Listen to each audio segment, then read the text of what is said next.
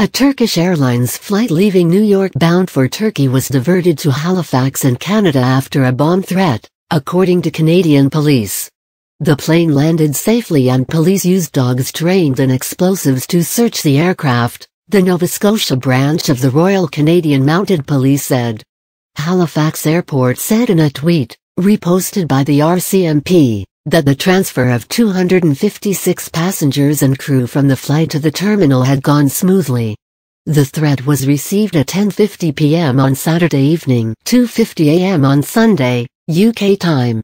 The incident is at least the second time in the last week that a bomb threat made to a flight leaving the US has led to it being diverted to Canada. 2 Air France flights bound for Paris from the United States were diverted for several hours on Tuesday following anonymous bomb threats. One of the flights, which had left Washington, was diverted to Halifax, but no explosives were found.